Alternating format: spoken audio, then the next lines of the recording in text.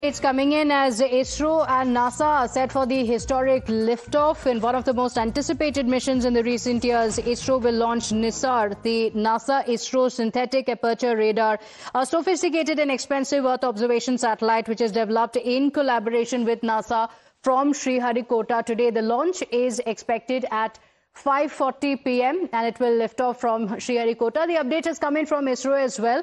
The update says GSLV-16 NISAR. Today is the day. Launch day has arrived for the GSLV-16 and NISAR. GSLV-16 is standing tall on the pad. NISAR is ready. Lift off today. So the timing has been given as well.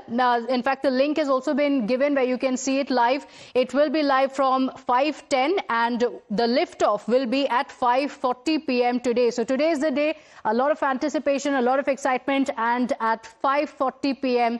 is when the lift off is expected from Sriharikota. Well, with that, it's time for us to slip into a very quick break here, but don't go anywhere. News and updates continue.